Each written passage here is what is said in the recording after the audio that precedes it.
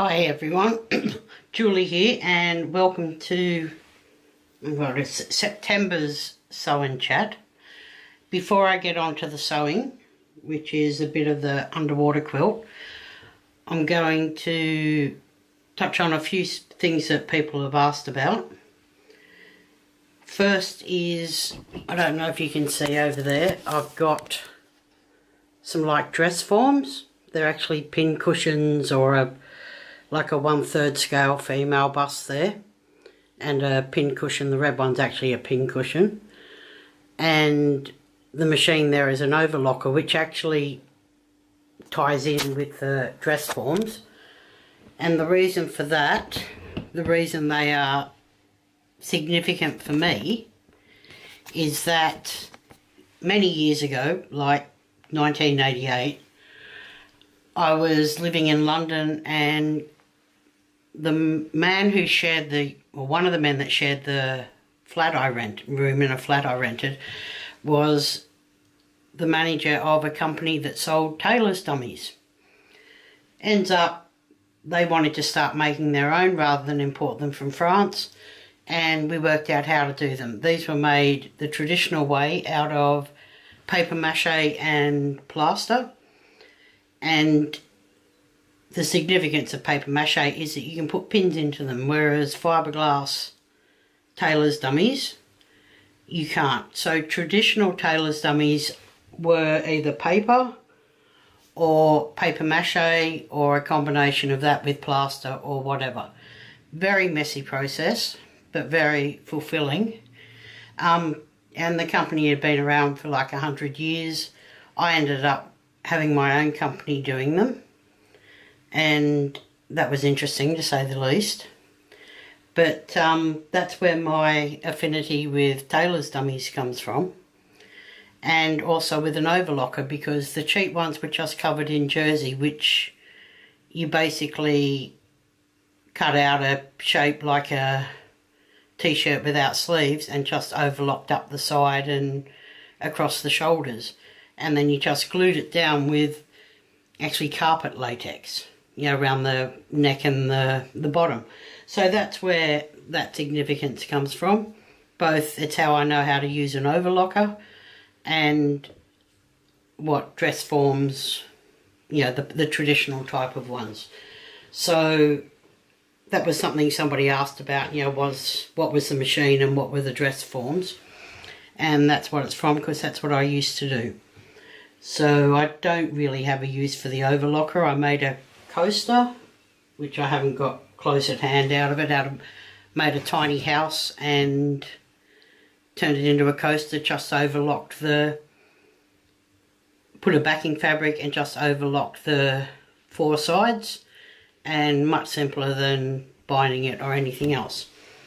The other thing that I mentioned in a video and said I would show in this video is dollhouse quilts.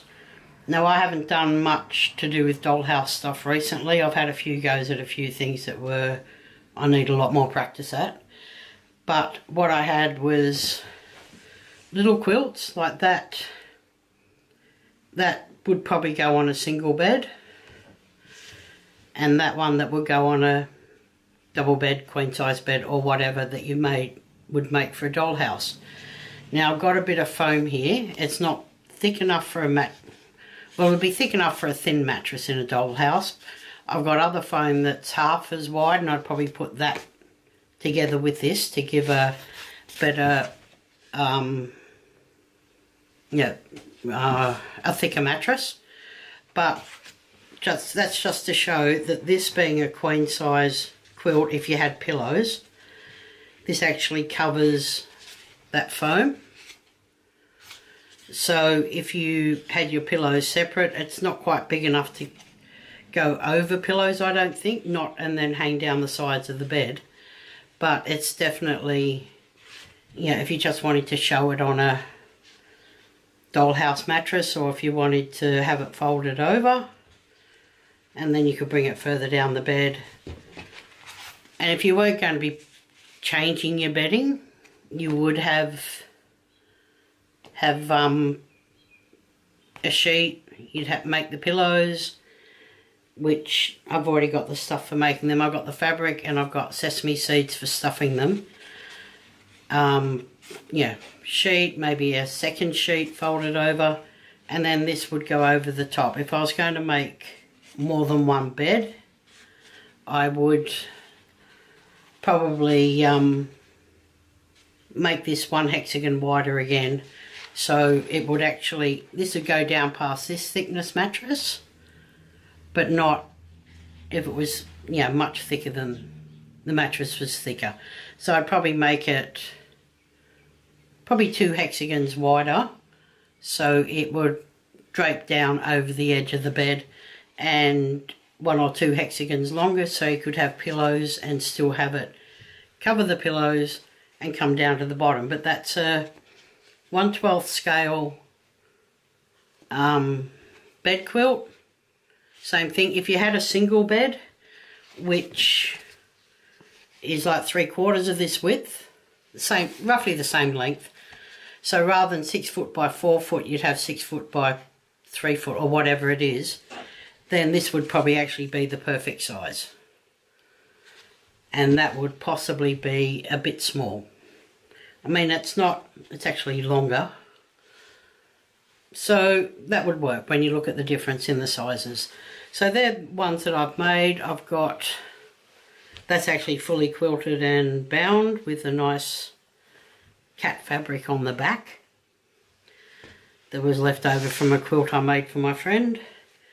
And there's a green one and a pink one that still need to be quilted and bound. I've got a list of things to talk about as per usual. The first one is thank you for everyone for supporting the channel, both with views and shares and financially. I bought myself a new iron which I needed. I'll just see if I can turn the camera around that way. Brand new iron, it's Philips brand. I had a Philips brand one before that I got probably, now I'm showing my age, 1990. I got it with, English people who know this, stars from petrol station. You know, like in America, I don't know if you call them green stamps or whatever. But I got a Philips iron for free, lasted 20 years. I threw it out because it was just too dirty. It didn't actually stop working. I then got another free one here from points from a supermarket. Not a Philips one, but that was 10 years ago. And I've been using it right up until this week. But it's, you know, getting too dirty and it does stick a bit. So I've wanted a new iron for a long time, so I got a Philips one. I don't expect things to last like they used to, but if I get 10 years out of it, I'll be happy. If I get 20, I'll be ecstatic. So thank you for the donations that enabled me to buy that. This is the sew part of the sew and chat. I'm actually finishing off or sewing in the remainder of the squid that I made. And I will do a short on it probably this coming week. But for now, I'll show you what it looks like before I finish the video. I probably don't have enough talking to actually get it all sewn in. It's 2 blocks that I'm adding in. The blocks themselves are sewn together. So I'll get them done. I actually haven't been in this room since last week's video. So I've had all those bits of fabric and the strips of cardboard and, you know, the cutter and the everything else just still sitting on the table. So I had to just quickly make some space. I've been studying and avoiding studying this week. I had a contract law assignment that's due tonight. I submitted it last night. It really is a piece of rubbish, but I actually don't mind anymore. The reason being is a couple of weeks ago I got very quickly approved for the disability pension. They actually put me down as blind, which if you can see me sewing this, and that was a different thing I'll come to in a minute. See me sewing this, you wouldn't think I was legally blind. I actually had the people that do the pension, I had them change the category to just disability and not blind. If you're on the blind pension, and I do have a friend who is on that, you're allowed to work. You're not income or asset tested, so you're allowed to work and make as much money as you want, and it won't affect your pension. I don't plan on working. I mean, if I end up making a huge amount of money from YouTube, then I'll have to reconsider and get them to put me onto the blind if they'll change it.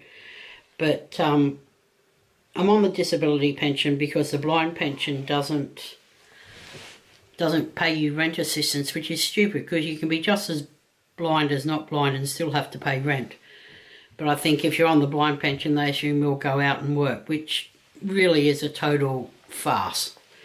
So I'm just on the disability pension, which gives me more money each fortnight, which has been great, because now I can actually afford to have my grass cut. I can afford to have more than a strict 14 days worth of food, in my fridge and pantry, that if something happened and a payment was a day late, I wouldn't actually be without food for that day. That's how fine I've been cutting it for the past however many years. I do a fortnightly shop and I make sure there's food for the fortnight because that's all I could afford. So none of this down to the last drops of milk and having run out of bread days before the fortnight runs out. I've actually got a few days in reserve, which is a really, really nice feeling. I managed to get my rent up to date because they paid arrears back to when I applied for the pension, so I got the rent up to date. I was thinking of buying a new vacuum cleaner because the one I've got, it's a commercial one, it's a backpack one, and I thought at the end of the day it works. I don't need to waste money on Afterpay or Zip Pay on a new vacuum cleaner. But I did indulge and get the new iron.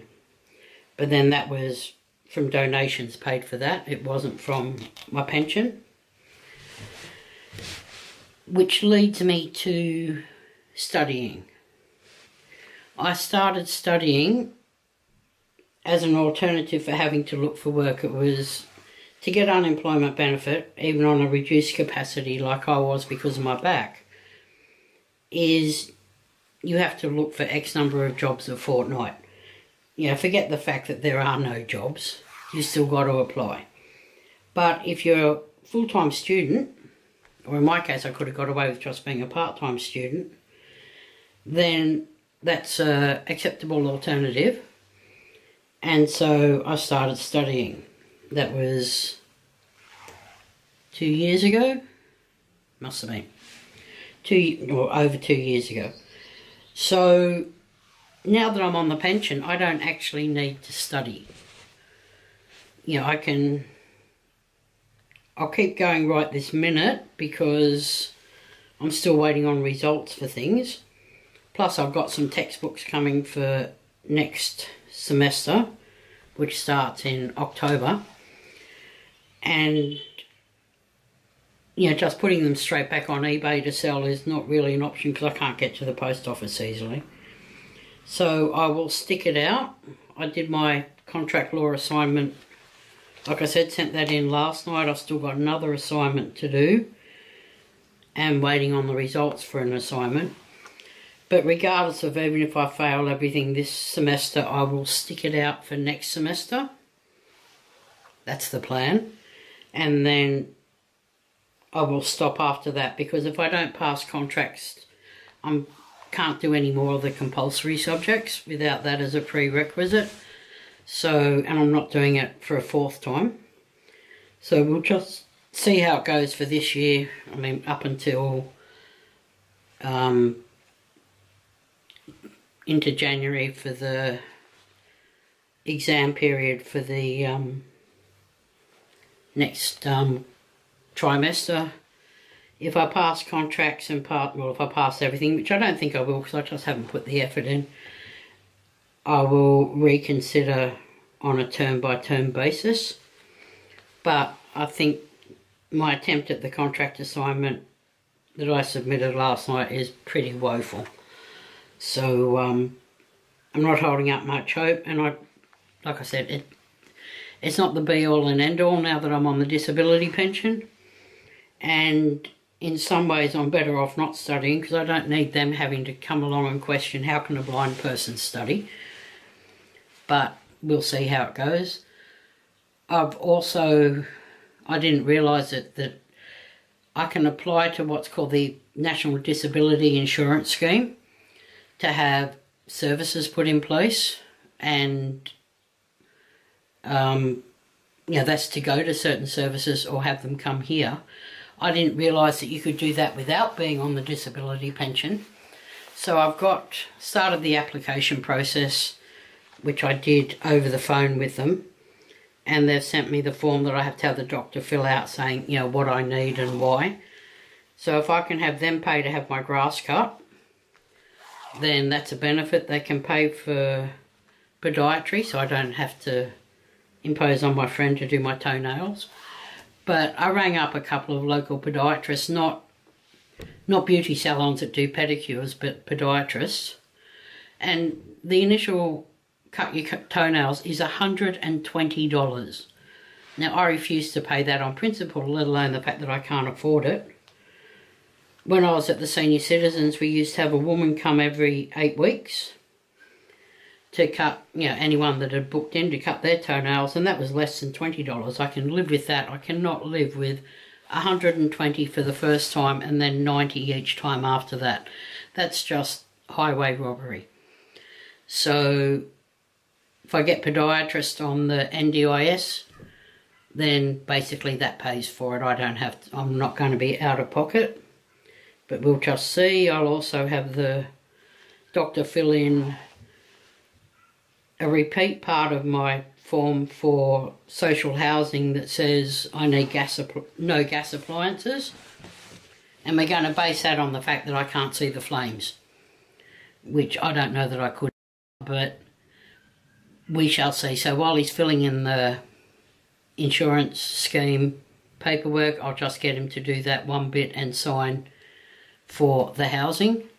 I mean, it could take years on the housing list, and apparently all new social housing built in this state from next year are not going to have gas at all. They're phasing out gas as part of the, the global emissions reductions or whatever. So, and existing housing that has gas, it will be converted to all electric over a certain time period. So I'm not overly worried about that aspect. They'll probably all be electric by the time I get a place, but we'll just see what happens. There's no harm. They said that they want a letter from the doctor and a letter from the optometrist and this form refilled in. I'm not having the doctor fill in the entire form. He can just do the one page that's necessary and sign it all, and I can scan them and send them off and leave it with them. I've only got a couple more things on my list. I'll just stop this and then restart it because otherwise it'll turn off in the middle of a sentence, I think. So I haven't done much quilt work. Well, since last week I've done none. Like I said, I've been studying and avoiding studying, which means I've been reading, like on the computer. Don't ask me to read a book. But my diamond quilt that I think in the next video, I don't know when the next video is going to be, next week, week after, I will show what I've done sewn together, and I will get another diamond done so you can see all the 5 different options. And that quilt I'm going to give to my friend. I'm going to make it into it'll be a doona cover. So I'll just make it like you would a pillow. I've got some press studs all ready to sew in, and I will buy new doona or duvet, if you call them that, to go in it and give it to my friend probably for her birthday next year, which is October. So that gives me a year to get it done. Right this minute I'm doing a bit of the underwater quilt, as you can see by the colours of it. What this is the squid. And I will do a short on this, but I'll show you, once I've done it. So there's that. My hip, the doctor did a letter that was sent through to the surgeon saying, how bad my hip had got and could the category be raised or low, whatever, from category 3, which is a year to 18 months, to category 2, which is supposed to be 3 months. I spoke to the woman at the surgeon's office and she said she'd make sure that he saw the letter. He did say when I saw him back in May that if it got bad to let him know and he'd change the category. So I'm still waiting on that, and yes, it is getting bad. I can still walk out to the letterbox and things like that, but we went to breakfast on Friday and then went to Kmart, which is in Australia, people not, well, you got Kmart everywhere. And I got a few bits and pieces, and that afternoon I literally couldn't move because I'd done too much. It's not so bad that I have to take the crutches with me when I go outside, but it's probably not far off it. I've ordered new stoppers for the bottom of my crutches because they're cheaper than buying new crutches, but the old ones were basically the rubber was peeling off, so I've got new ones for them coming, and they'll arrive well before I actually need to use the crutches. I mean, I wanted new ones and I realised I don't actually need new ones, I just need new stoppers, so I've done that. Don't know what else to tell you about this month. I've got dug out the underwater quilt to do this squid, and once this squid is sewn in and I've taken out the little hexagons of it, it will go back in the tub and it will sit there until the diamond quilt is done, which is not going to be anytime soon. I've still been doing a bit of knitting. I've got 2 more little squares. Well, they're not squares, they're just 2 lots of 40 rows to add to the strip I'm currently doing, and that will be another strip done. That'll give me 2 that I need to sew in, which I might do tomorrow, but it just means clearing off all the mess that's on this. I've just got to clear off all the mess I've got absolutely everywhere. That's out the window. Still got the sheets of cardboard, the blankets under that. I've got all my tubs with covered hexagons. I've got all those strips that I cut up for last week's video that are still sitting there. So I need to... Tomorrow's going to be a nice warm day. It's going to be like 22 degrees or something Celsius, which is the warmest day yet this since last summer. So I'll probably, it's warm enough to be in this room doing things. So I shall tidy up what I've got. I might cut back cardboard, I might not, but just have a bit of a general tidy up. I'll get some more hexagons covered this coming week, listening to lectures and such. Right now I've got 1 assignment to do on ancient Rome. I passed my assignment on Knossos in Greek, in Bronze Age Greece. And the next one I'll be doing, there's a choice of 5 cities, and I'm going to do mine on Rome, which is somewhere I've been. So I will get that assignment done. It's not due till the beginning of October, because that subject doesn't have a exam. You've got a quiz, which I didn't do brilliantly at. I got 3 out of 5. The assignment I just did, I got 60%. So if I can pass it, I'll be happy. If I don't, as I said before, it's not the end of the world. Contract It's all done bar the exam, which is 27th or something of September. So another 3 weeks, just over 3 weeks.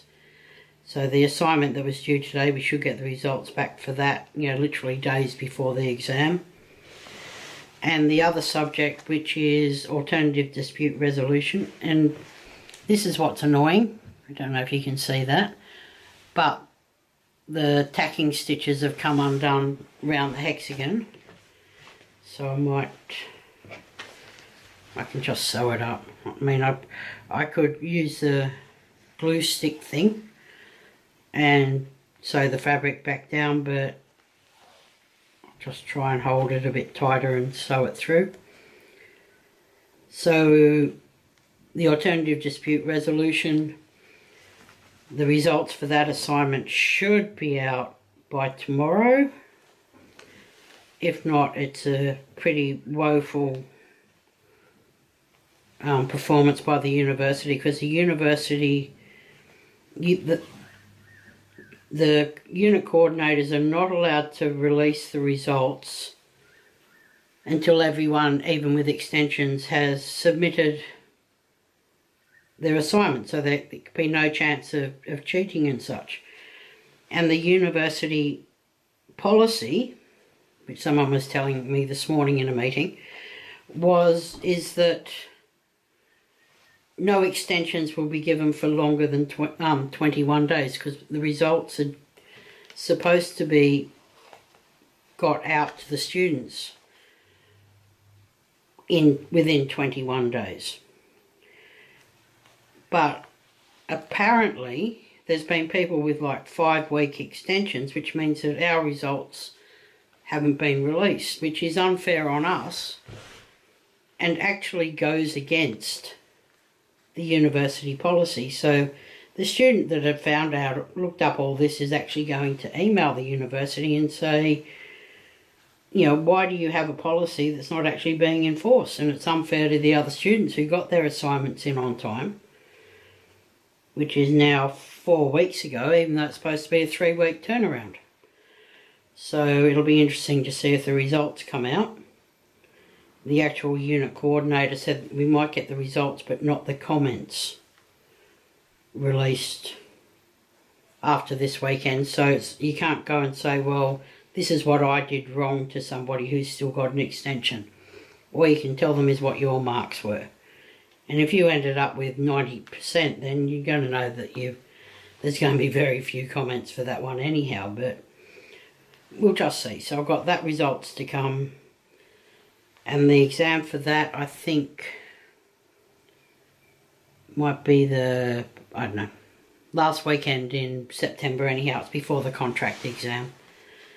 So there's that exam. It's been an interesting subject. I've actually enjoyed it. Alternative dispute resolution, which is mediation, arbitration, conciliation, negotiation, and the different criteria for each, and when they can be used and not used and things like that. But the coordinator does not. There's 2 textbooks. One I've got, the other one I've downloaded part of. He doesn't do lecture slides. So what he talks about in the lecture is, he talks slowly, but you're expected to actually write down everything. Or you can get a transcript, but they're never totally accurate. So a lot of writing involved, which isn't good for me with my sight. I can sit there and listen to the lectures and look at the slides, because I just made a mistake there. Because I can see things on the computer. What I can't easily do is read a book. And when you're doing law, if you can't read your law books, you're basically behind the 8 ball anyhow. But it's very interesting. It's easy to follow. Some of it's a bit too simplistic, but I'll probably eat my words when I get the results back from the assignment and find that I failed it, but I don't think I failed it. I might have only just scraped through. And as I've said a few times already in this video, I'm not really that bothered. You know, the whole purpose of studying, I don't want to be a lawyer. Mediation, being a mediator would be an interesting career, except you're dealing with people in conflict, you know, with unresolved issues, and I do conflict not at all. You know, I'll run a mile in the opposite direction to an argument or even a heated discussion. So, you know, I'm not going to be a mediator, I'm not going to be a lawyer. You know, I'm just doing it primarily out of interest.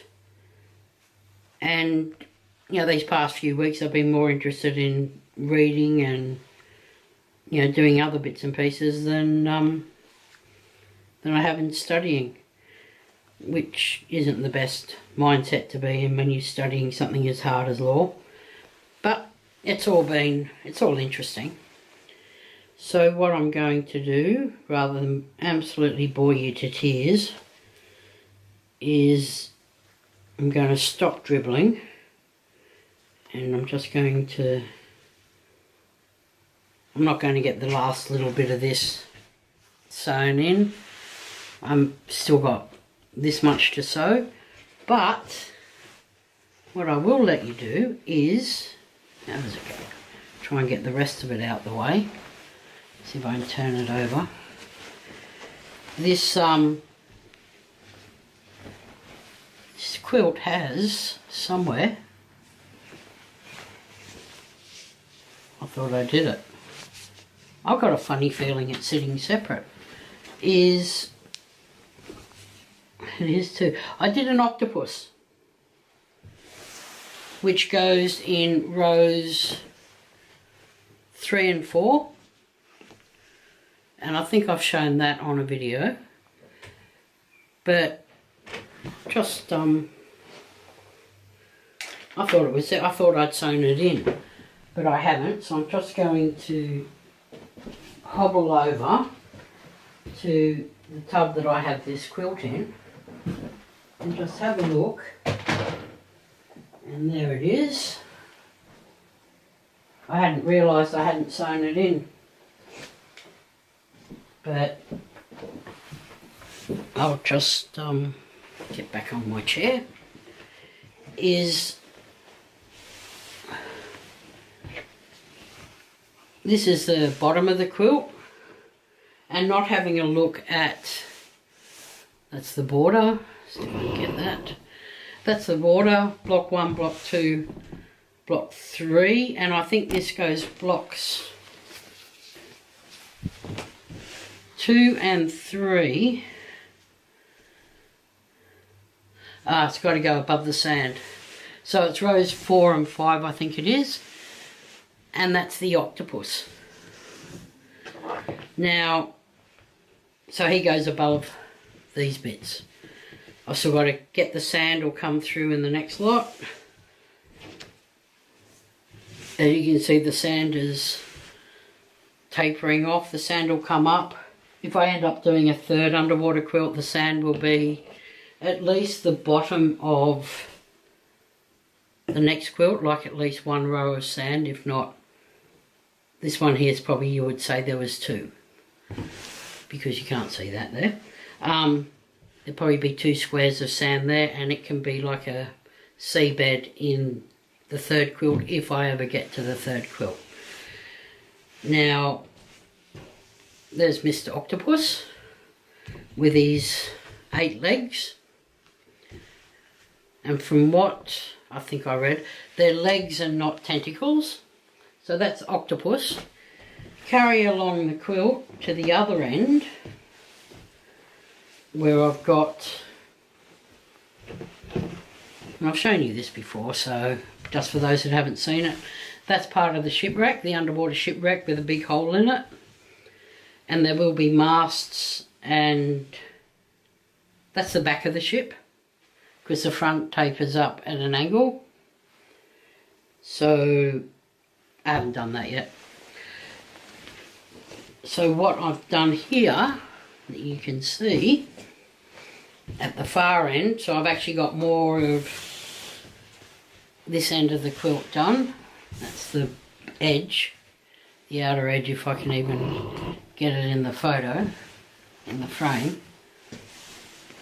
is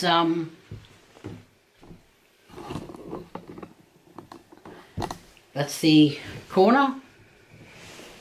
Fish, seahorse, all the usual.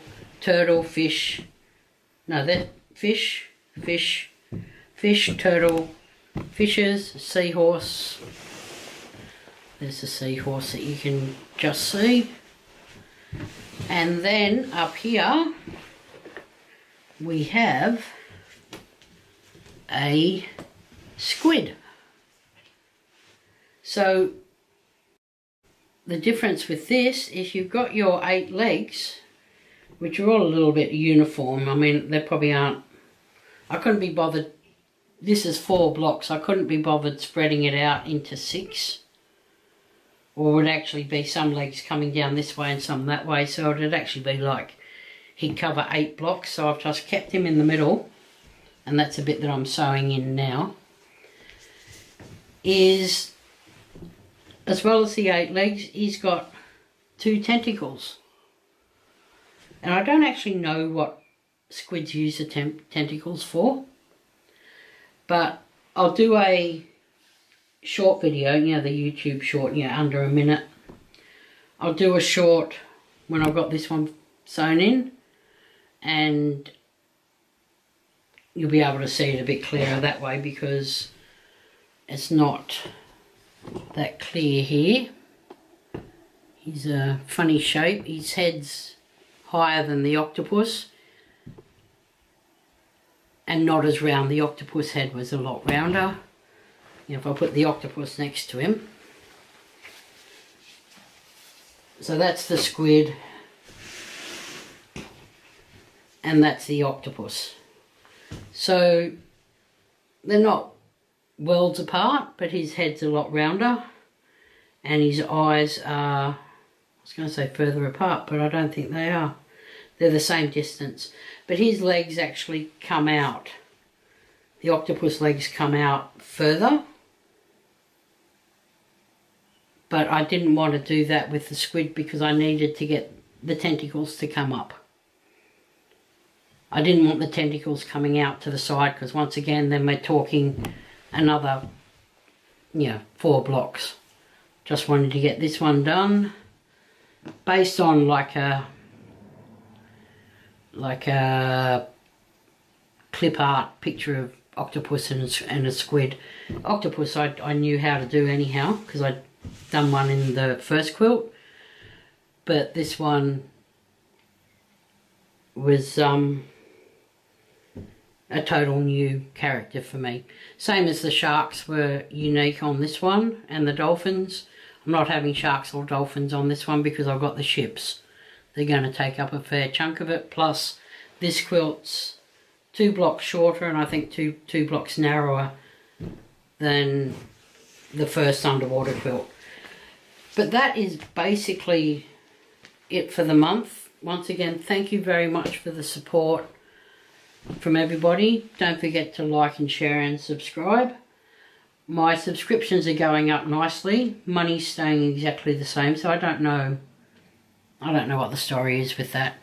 But it's ticking over, you know, roughly $100 every 2 months. It does make a difference. It, you know, any money makes a difference when you're unemployed. But, you know, it is appreciated, and the support through Ko-fi and PayPal, yeah, I can't even begin to say how much difference that, you know, just that extra few dollars that you can afford has made. You know, to, I would say basically to the quality of my life, it's actually made a difference. So I do appreciate it. I'll be back either, probably next week, maybe not, but to show the progress on the diamond quilt, which isn't much, because I haven't touched it in weeks. But I'll get this chappy sewn in and put this aside and get well stuck into the diamond quilt. And thanks for watching, and I will see you on the next one.